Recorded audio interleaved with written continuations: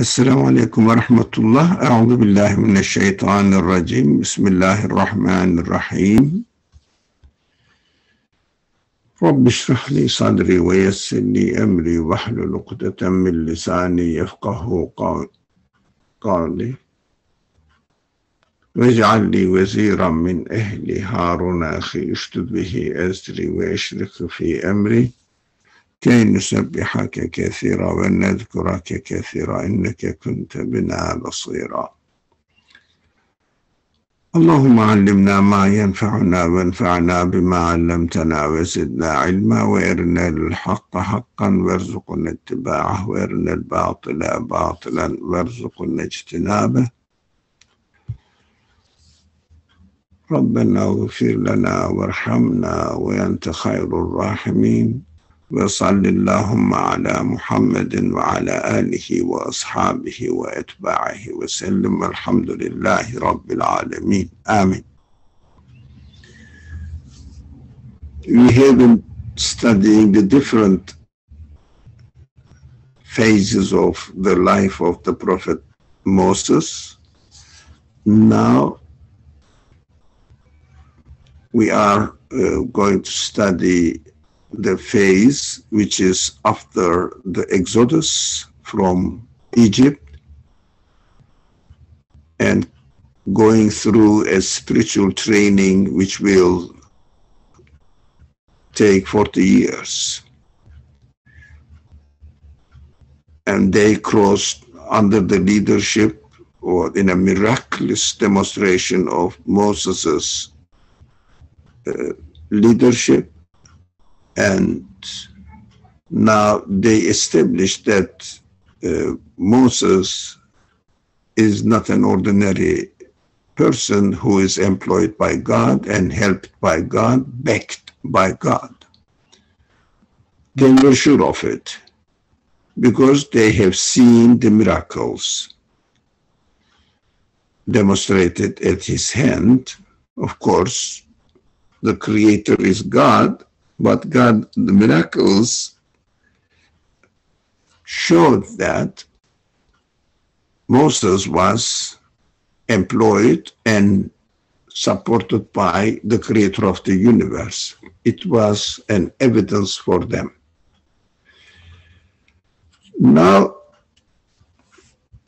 as we see in the conditions of this world, that the Prophet Moses thought, okay, they had their confidence in me, so they know that what I'm telling them is just from God. As God taught me, I am passing on this message that I received from God to the people. He thought that the confidence was established in the hearts of the people about his messengership. But we have to pay attention to the reality that miracles are only good to prepare the minds of the people, feelings of the people to listen to the messengers, and take their message seriously as revealed by God to them. We have to be aware that miracles alone cannot make somebody feel completely confident in the reality of the message. It is just an invitation. It is just a security that they should listen to the message and take the message seriously into their heart and digest it. What we understand from the following message, we will understand from the following verses of the Quran that people were not satisfied with the message, because they have not really geared into the message. The message was not digested by the minds and feelings of the people. Only putting a trust in one's virtue and saying that this is really a trustworthy man,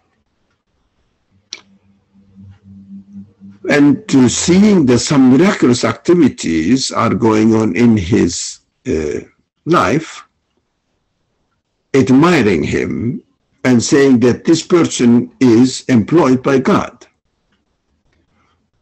Is it enough for a person to digest the message in his heart? We will see whether it is enough or not in the following verses. We have to be also careful about the lessons that we are learning from this kind of verses, that if you see a man who is really an honest man, okay, he never tells the truth, okay, he's a trustworthy person, fine, very good, okay. It doesn't mean that we will get the message from him and educate ourselves.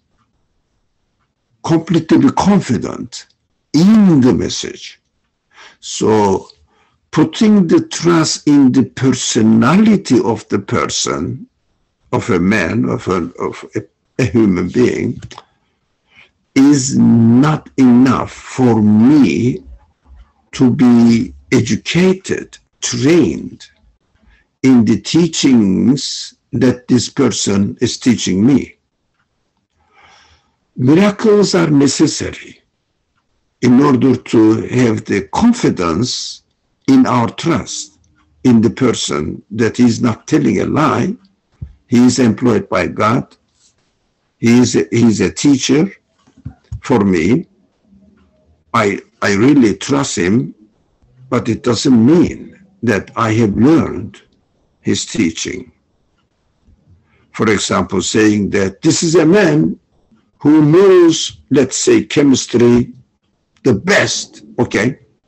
It doesn't mean that if I am really convinced about him as to be the best chemist in the world, because everybody says this is the man who knows everything, okay? It does not necessarily mean that I have learned chemistry from him and I am convinced about his teaching. I am convinced about his honesty, his status, but not his teaching. We are going to learn the difference between this. So those people who claim that the prophet must show the miracles in the Quran, it is narrated on many occasions, not only concerning the life of the Prophet Muhammad, but also about other prophetic narrations. The Quran keeps narrating that the people who opposed the messengers, they asked the messengers, come on, you have to show us something extraordinary so that we will understand you are a truth teller, trustworthy man. And the Quran says, no, the prophet is not going to demonstrate you miracles. Even if he did, you wouldn't believe anyways. What does it mean? Some people, some experts who are experts on hadith or religious studies, maybe the Quranic studies as well, they say, look, the prophet was asked by Quraysh, why don't you show us some miracles so that we will trust you? And the prophet says, no, I don't know. It is up to God, and I'm just here to convey the message. It is not up to me that I will create a miracle. And the Quran says, look, they are asking you to perform miracles before them. Tell them that even the prophet I demonstrated a miracle, still you wouldn't believe in it. You would say it's a kind of magic. Just you cheat us by showing something extraordinary. Why? Because they are not ready to digest the message, think about the content of the message itself. Rather than looking at the message of the prophet, people look at the virtue of the man. Yes, the man must be, the person who brings the message must be a trustworthy person, but it is not enough. That is what the missing in the minds of the believers. I notice nowadays, the Prophet Muhammad was the trustworthy man, correct, it should be, so yeah, it must be the reality, correct. What is it to do with you? Yes, you will put a trust in him, but it must be a beginning, a means of taking his message seriously and studying his message. It must be just a means of putting in him your trust in him, and so that you will take the message seriously and study it. We may also be doing the same, repeating the same mistake in our life. I believe that Prophet Muhammad was a very trustworthy man. Everybody was trusting him, and no one said about anything against him, so he wasn't a liar. Okay. Is it enough to believe that the prophet, Muhammad was a prophet? No, it is just a beginning. It is just an invitation. It is necessary, but it is an invitation only. I think we have to realize this difference, so that I will take the message he brought to me seriously and study it earnestly, what it is saying, so that I will be convinced in the content of the message rather than in man alone. That is the missing point nowadays that I hear from people. And talking about the Prophet Muhammad. So, let's go to the verse mentioning about the subject.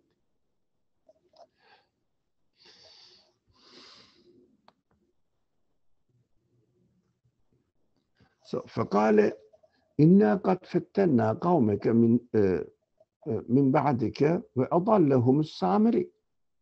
Now, do you remember this phase of the story? Sorry, what's going on? Yeah.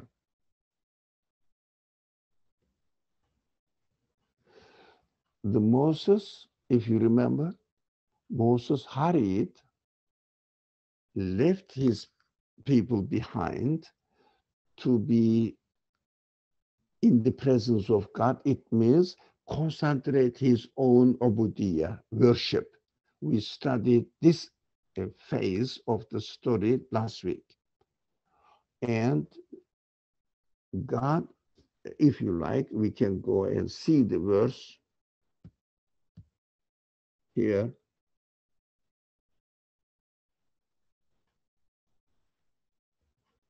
The verse 83, and what has caused you to rush ahead of your people, O Moses? Because Moses came to the prophet, it means he was concentrating on his personal responsibility. maybe personal relationship with God. But the prophets and the followers of the prophet should not only consider themselves, but also the people. Take notice of the needs of the people as far as distributing, publishing the message.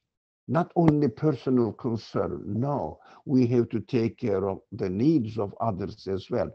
As we know that we have to take care of the needs of others as far as, for example, they are hungry. I have plenty of food. I have to share the food, correct.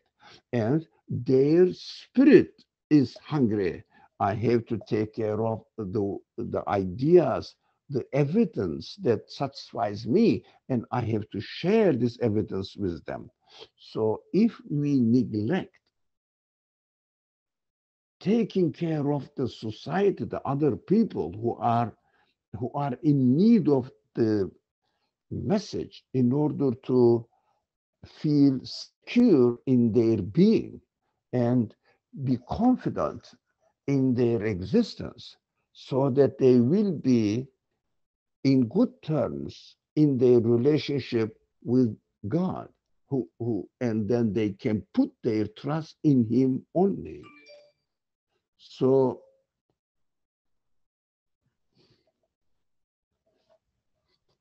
when Moses, uh, of course, excuse me, let me complete this verse. And he answered, uh, look at verse 84.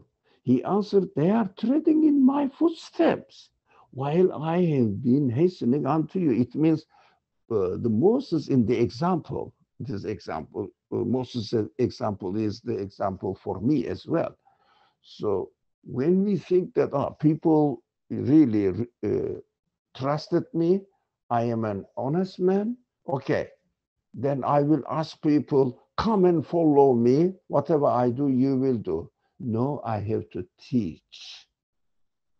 If I am an honest man, I have to teach the people around me which kind of understanding made me an honest person, so that I will teach the message to them in order for them to become a satisfied, trustworthy person in themselves. So just only imposing my virtue on others doesn't do any good for other people. But is it necessary that I have to be honest within myself? Yes, it is. It is absolutely necessary. But it doesn't mean that the people have been educated in the same message that I have educated myself in it, and I became a worthy man or trustworthy man, honest man. So the message, teaching the message is very important. Look, the conclusion of the verse 84 says, "O my Lord, so I have hastened unto you, O my Lord, so that you might be well pleased with me."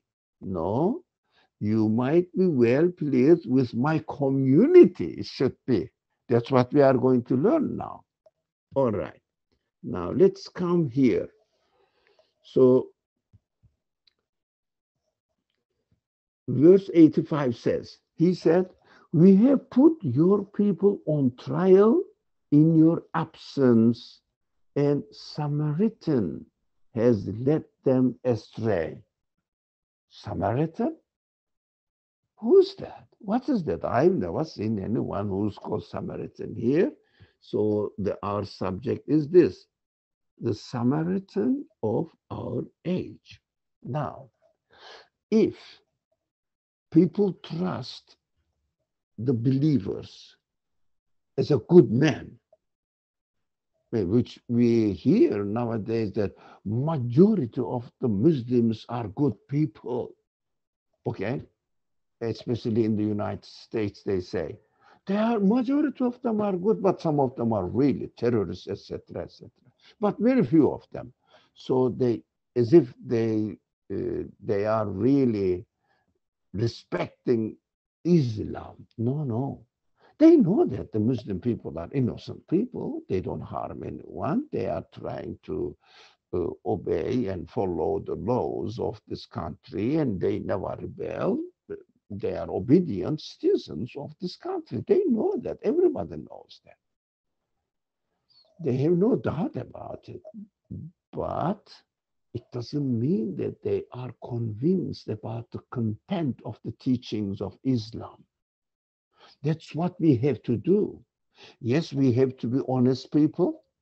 We have to be law-abiding people because it is our covenant.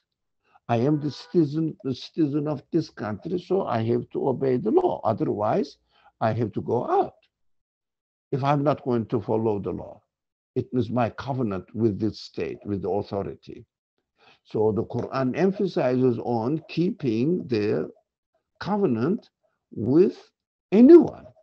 Whoever signed, whatever you sign your contract with, you have to do the job you promised. That is what Allah says. Allah asks us.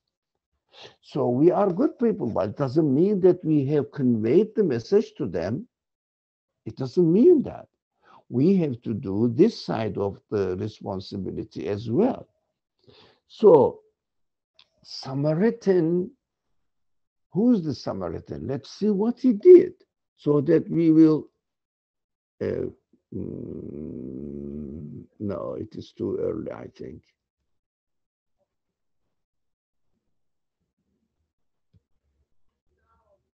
Okay. Let's follow the sequence of the verses. Let's see what the Samaritan represents here. So, Samaritan is the one who estrayed people, benefited from the lack of the education in the content of the message, exploited it. He didn't deny the concept of God because they were sure about the concept of God. So, as the prophet is narrated to have said that after I go, after I die, I am not really afraid of that you will not believe in God. That is one of the hadith narrations of the prophet.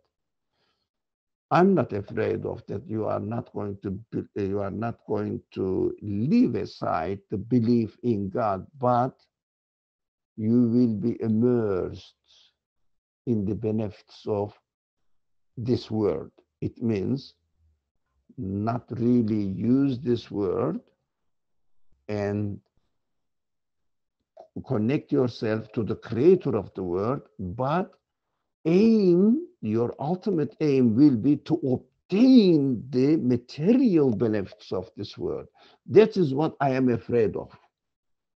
That is exactly what is narrated in this narration of the people of Moses, or the people of the children of Israel. So what happened there in the example of children of Israel? Of course, we are reminded that we shouldn't be in the same position. The Samaritan is the one who replaces the message of the prophet and diverts it, corrupts it, doesn't really clearly say or straight, openly say that, Moses wasn't employed by God or wasn't supported by God, and there is no God. No, the Samaritan represents a figure, an understanding that believes in God and says Moses was a right man, the prophets was a right man. Religion is a good thing.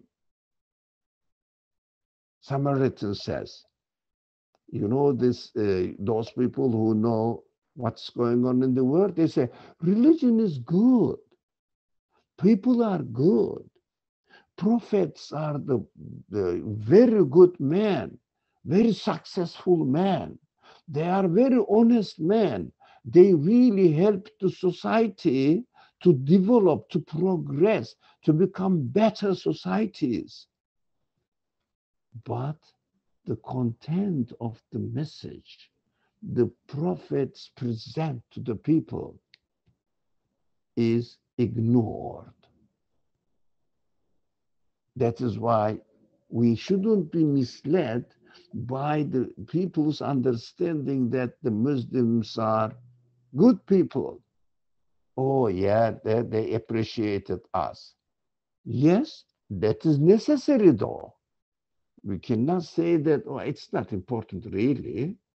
That is necessary. But it is not enough. It is not sufficient. So we have to teach the content. So Samaritan is an alternative idea to the ideology, to the message of the prophets, and although outwardly accepting their concepts, but inside is totally corrupt. That's what, let's see what happened here. And verse 86 says, Moses returned to his people in a state of anger and sorrow. He said, oh, my people, didn't your Lord make a wonderful promise to you? Did the promise seem too delayed to you? Did you desire that condemnation should descend on you from your Lord so that you broke your promise to me? Now, of course, their promise was to Moses that they will follow him. Yes, they will follow him personally, not his message. That is important. Another aspect of this matter is important for our practical life. We may love the prophet. We say, okay, Muhammad is the messenger of God. Muhammad is my beloved prophet. I love him. He was the best man. He was the most honest man. Okay. Is it enough? No. Why not? The main purpose of loving the prophet must be getting engaged with his message and educating, training yourself through his message. Not only loving the person, respecting the person. No, the message is important. Of course, we have to love. Of course, we have to respect, but message. So what Moses says, he was angry with them. Now, he said, oh, my people, didn't your Lord make a wonderful promise to you? What is the promise? Promised land. What is the promised land? Look, you are enslaved in this world, but I am promising you a land where you will feel absolute freedom, enjoyment for your life. You will be free from any oppression in that land. Of course, nowadays that land is called Palestine. I mean, according to the Quran, what the Quran promises, and we will see which one is really the promised land, whether how it is understood nowadays in political arena. Palestine is the promised land. Quran says the promised land is paradise, where everything is provided by God. You are not enslaved by anything else. God set you free to enjoy all what you need. That is promised land of a believer according to teachings of the Quran. Now, this wonderful promise to the people, and Moses gets angry. Isn't that promise enough for you so that you left my message? And instead of following my message, you started following the message of something else. Samaritans. We will see what the Samaritan did. Okay. Did the promise seem too delayed to you? It means, oh man, I will live in this world for how many years, and then I will die, and then I will be resurrected after my life in the grave, and then I will be given paradise. It is too far away from my need now, because we don't see the beauty, the taste, the pleasure of the message in our life now, because we are connected to a person rather than the message. So my personal relationship with another person is at the material level, bodily level, not my training, my satisfaction in my feelings, human feeling. So promise is about the message, what the content of the message, which says the paradise will be yours. Now you will be saved from being a slave of this world, this material needs of this world. Everything will be taken care of by God now. You don't have to work for it. God is promising you paradise. Paradise means everything you need, you wish, you imagine will be given to you. Because all these needs, wishes, imaginations are given to you by your Creator. These are the promises of your Creator that He will satisfy all these. But if only you put your trust in Him alone, but nothing and nobody else.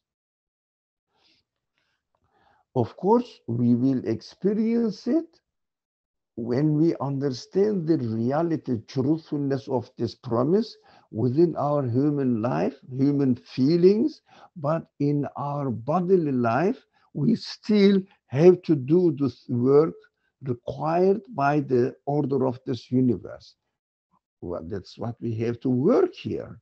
But at the same time, our spirit will be always with the one who creates everything as a result of our endeavor, our labor in this world.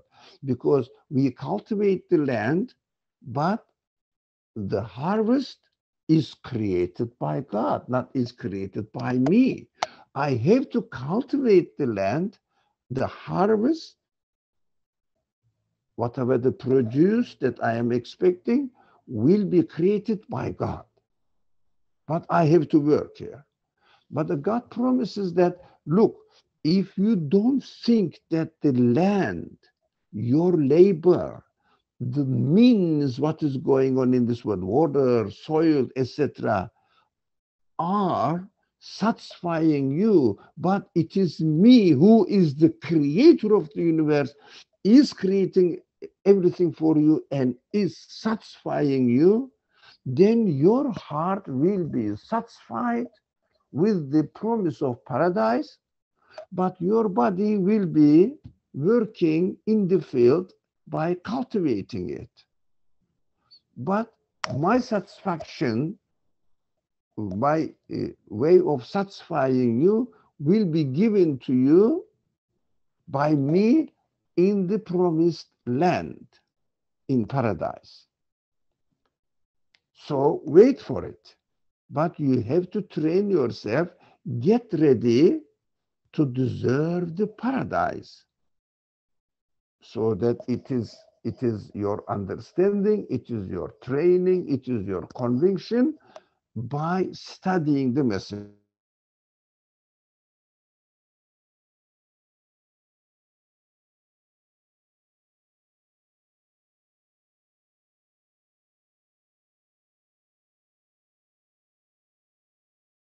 Accomplished yet.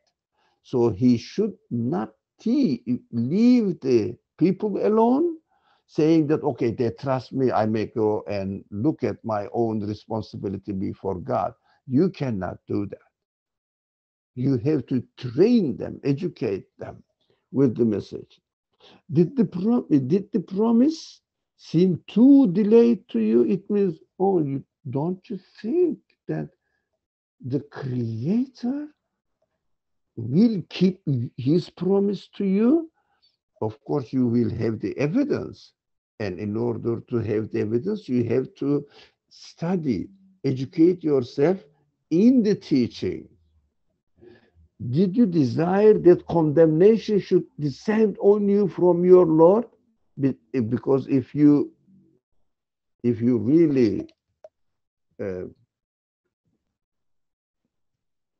don't trust your uh, don't trust your God, that he will keep his promise because he can do it. So أم أردتم أن يحل عليكم غضب من ربكم. That is غضب. That is translated as condemnation. So what does it mean? Why غضب? It is interesting to understand this kind of language as if God is an angry God. God is getting angry with me, and he is doing something extra to me, more than what I deserve by myself, as if God is getting angry with me. No, everything is going on and taking place within me. I want something. If I don't see that this desire of mine will be satisfied by my Creator, what I will do inevitably, I will try to satisfy myself by my own effort, my own labor, try to satisfy myself rather than acknowledging that I am asking God, He is satisfying me. If I don't see this change, the switch of the attitude, rather than seeing that I am the one who satisfies me, or it is God who satisfies me, I am just asking Him to give whatever I need. Acknowledge that He is the Creator. I am the one who is demanding from Him to create what I need in this world, in the conditions of this world. Now, in paradise, it will be given straight away, because I have already trained my spirit to deserve this treatment from my Creator. So that when I go to the universe, to the next creation, when I am created in the next creation, when I am taken uh, into another creation, then in that creation, my God will fulfill His promise here that He gave me in my feelings, in the form of needs. So if I try to satisfy myself, how much I can satisfy myself by myself? I can accumulate the property, I can accumulate the material means of satisfaction, but for how long and how much? The more I own the more fear of lose invades my spirit. I'm going to lose all of them because I cannot guarantee to keep them. I will lose at the end everything I gained in this world. That is how I feel. Ghadab, which is translated here as condemnation of God, is in the way that God creates human feelings within this uh, constraint, within this, how do you say it, maybe limitations, that confinement, that I am trying to satisfy myself, but as I think I am satisfying, it is gone. As I think I am really taking pleasure of my day today, it is gone in the evening. I cannot keep it anymore. It is gone. That is the loss of the pleasure causes pain. Fear of the loss of the pleasure also causes pain. If a person doesn't trust in God, what does he do? He trusts his own neighbor, his own property, his own money, for example, or his own fame. But how long I can keep my fame? Every day I am losing it. Every day I am losing it. Of course, when I lose the day or the properties or the pleasure of the day, it is gone into yesterday, gone. I feel the pain. And also, my imagination works with me. I know that, for example, I will enjoy my life tomorrow as well. Okay, get pleasure from it. But my imagination says, don't worry, it will go away and leave you alone as today is leaving you alone. I know that. It is really a fact of my reality here. Can I escape from it? No. That is how the universe is created, how the order of the universe is created, how the order of human feelings work. And through these feelings, through the way of the universe works or established within this order, I feel the condemnation of God in my own behavior if I don't trust in God. If I trust in my own earnings, gains, that is the condemnation I experience within myself. That is how the universe has been created. So, let's see you broke your promise to me, because the misunderstanding is there. When we say that I trust in somebody, for example, as these people said, we trusted you and we followed you and we passed through the sea under your guidance, and we trust you. You are a trustworthy man. So I may say, I trust somebody, I trust the Prophet Muhammad, etc. Or people say, some other people say, we trust in Jesus. Okay, trusting in Jesus saves you from the worries of this world? No, you have to go through the teachings of his message. We have to do the same thing. So breaking the promise, our promise, with the prophet is always possible if I don't educate myself. Come here, what happens? Let's see now. When they said, we didn't break the promise to you of our own accord. Oh, we didn't mean it. Come on. We didn't reject you as our leader. It wasn't our will. So what happened? We were burdened with the weight of the people's ornaments. Oh, what is that now? What is the burdens of the people's ornaments? The scholars have many different interpretations of this people's ornaments. Mean, they interpret in a way that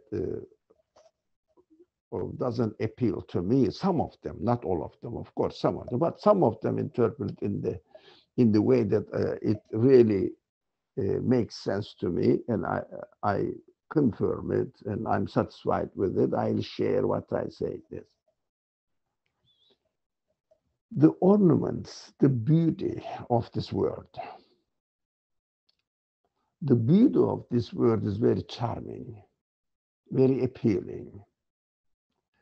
If I have something new that I liked, or as far as I say, oh, that is my ideal, that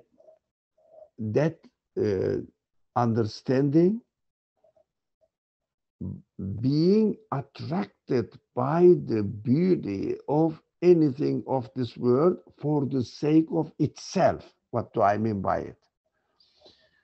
I mean, this is a beautiful thing that I can have it, whatever it is. Or this is, let's say, a machine, for example, an iPhone. That's the last model of the iPhone. I may say, that is it. There is no better than this one. There is no better than this one. So, okay, I feel that I am satisfied with it. That's what that attraction took us away from following your message. That is what it wasn't because we meant not to follow you. So we cast them into a fiery furnace as suggested by Samiri. What does it mean? What are they going to do with it? By casting them into the furnace, they combine all the different loves of this world. Some people love of the beauty of, I don't know, the house. Some people love the beauty of the cars, and maybe family members, maybe clothing, maybe his own or her own beauty, decorations, or whatever the job that or the profession they have, or being proud of being an engineer, a doctor, or an architect, or whatever, a famous man, a great, for example, poet or singer. Different kinds of attractions of this world were put into a pot. Samiri suggested that, look, Samiri, now the Samaritan is, what is the idea, what kind of ideology Samaritan represents? Look, everybody should enjoy whatever they like, so that we will work all together in order to satisfy everybody's needs as they want. So let us have a flourishing economy. Let's have a perfectly working political system, administrative system. Let's have a secure society by establishing a firm security agents, the police or the army, Let's have the best weapons in order to secure the nation, the people's security, so that no one could challenge us. So at the end, we will have a perfect life in this world. All the ornaments, beauties that are attracting us to them, so that we will all together have a best society or nation in the world. Let's work together. It doesn't mean that we shouldn't work in this world for a better, in order to better our life, but ultimate aim is this. They put all of them, combined all of them in a pot and made a calf, an idol. It means the idol of this society is what? Self-satisfaction, individuality, individual, uh, how do I say this, individuality? No one can ever criticize me. No one can ever say against my expectations. No one really interfere into my personal life. For example, in this nowadays in this culture, in this civilization, don't ask any personal questions. You have no right uh, to interfere into my personal life. That's my life. I should do whatever I want. No one can give me an advice. Oh man, receiving an advice from other people is the heaviest thing to do. No. Who are you that you are giving advice to me? I know the best by myself. I don't need any advice. That is what egocentric understanding of human private life, personal life, this individuality, the putting my individual being into the center of my world, and that is my ivory tower. No one can enter here. That is what Samaritan civilization suggested us nowadays. So everybody will be free and happy within his own personal life, and that is how the community uh,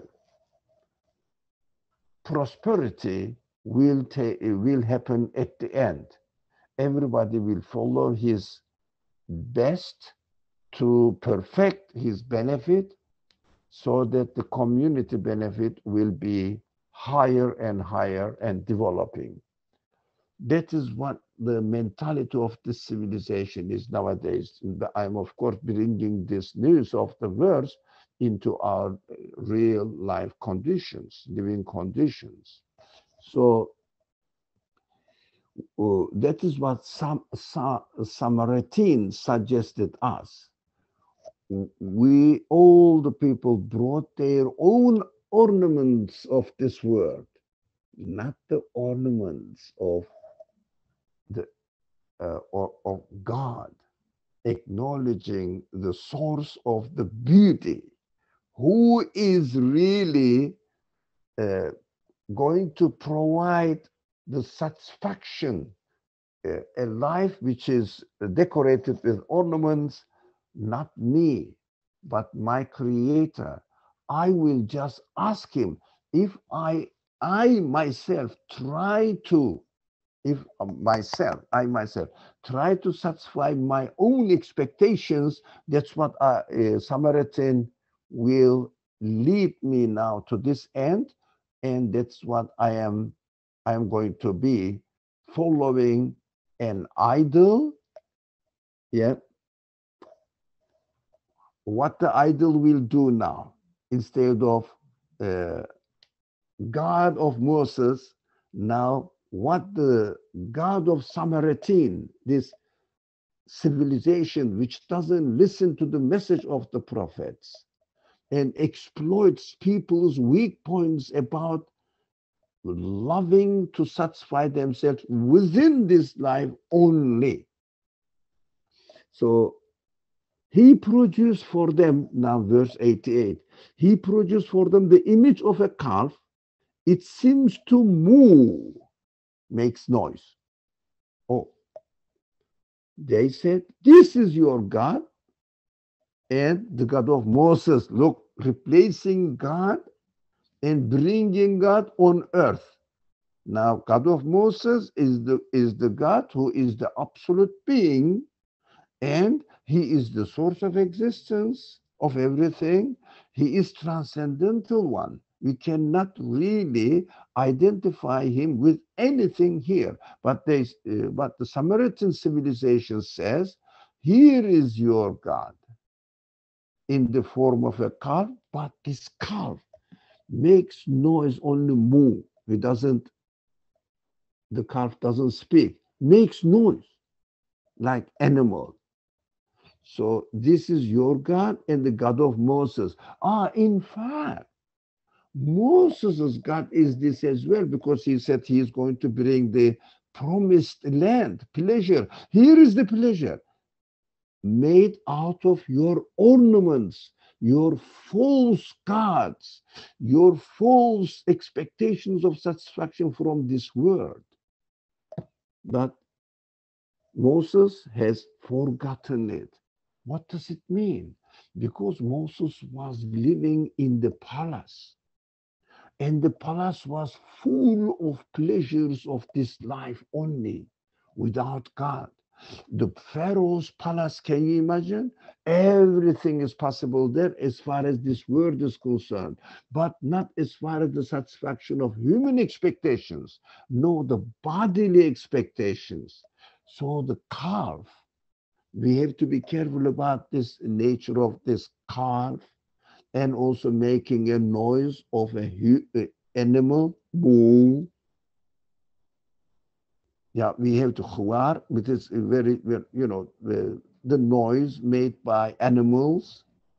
Now, see, the calf makes that, it means this Samaritan God has the nature of animality and satisfies the animal side of human beings, not human side of human beings. It means my spirit, need of my spirit for eternal satisfaction. It is this calf is very important, the Samaritan calf, that we have to be very careful. Samaritan God, made out of my own images, my own expectations from this world, my own ideals in this world, rather than my connection with God and uh, expecting his promise to be fulfilled by him. I am going to fulfill my expectations in this world with my own neighbor and with my own expectations. That is the ornaments of people. Out of these ornaments of people, what can you make? You can make a God which satisfies your animality, speaks to your animality. Whereas Moses' God speaks with word that you and I can understand and get the message for the needs of my message. That is the difference between really Moses' God and Samaritan God. Samaritan God says, I am going to give you your dreams. We are going to satisfy the American dream here. What do you want? A perfect house for myself. Okay. And a perfect car for myself. And also other holidays for me, for my family, etc. And a lot of money in my bank account. That is what this civilization promises you. That is what all the nations of the world now are striving for this end: economic, technological, and militarily development, economic progress, military power, increase of the military power. What is going on? What is going on? In order to satisfy my bodily needs, what is missing? My intellectual satisfaction, my spiritual satisfaction, then seeing that all the feelings in me will be satisfied by the one who created them within me, not by me. I cannot satisfy my, for example, expectations of eternal happiness. No one and nothing can satisfy my expectations of eternal happiness. That's why we have to be very careful about the distinction between what the prophet's promised land is, what the Samaritans' God is. One of them is made up of human weak points, human worldly concerns. The other one is a promise from the creator of human spirit. Which one we should follow? Which one really satisfies me? We have to learn from this story now. Look at the word and everybody will see the difference. Every nation is making another kind of calf out of their worldly concerns. It means the ornaments of this world, not the meaning of this word, but these temporary ornaments of this word, and neglecting the prophetic message. Although we claim to believe in God, we love the prophet. He is, and we are proud of the prophet being a trustworthy person. Yes, he was. Yes, he must be a messenger, must be trustworthy, but this is just an invitation. This is not the end of the story. We think that when we celebrate the birthday of the prophet, we love and then make lots of songs and litanies, etc., whatever the people make, nasheed, they call it. Praising the prophet is just the beginning, is not the end. We have to love the prophet in order, well, we have to trust the prophet. That is the main point, main message that we learn from today's study. We have to love the prophet, but it is just a beginning. Not, for example, registering, enrolling with the school. It is not the education. Enrolling the school, loving the school, and loving to become an engineer it doesn't make you an engineer. You have to study and learn. So loving the prophet is necessary, but not at all sufficient, as the example demonstrated us in the example of the story of Moses. That is how we should read the prophetic stories, actually, apply to our present day living conditions. Thank you. Inshallah, we have to stop here. Let me see if there is any chat. No one spoke. Okay. Bismillah ar-Rahman ar-Rahim. Inshallah, I'll see you next Wednesday. والسلام عليكم ورحمة الله. بسم الله الرحمن الرحيم. سبحانك لا علم لنا إلا ما علمتنا إنك أنت العليم الحكيم.